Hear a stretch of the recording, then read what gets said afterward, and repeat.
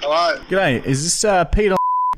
Yeah, g'day mate, it's just Trevor Walt here from the RSPCA. Have you recently sold a goat? Sold a goat? Yeah. Yeah, mate. Yeah, well, we've just had reports from the new owners that there's dried on its. Oh, righto. That'd be from the son-in-law, I reckon. Yeah, so, you know, these types of claims, we have to come and check them. Are you free? No, I'm not free, mate. I'm driving a B-double, mate. Are you free for coffee sometime? Check with the son-in-law, eh? Good. Don't worry about the goat. We're flirting. Sorry? Oh, I'm a bit flushed. I'm a bit flushed. Sorry, it's just... It's from the daughter's boyfriend. I'm flirting with you. Oh, I'm all flushed and hot and sticky. Hey?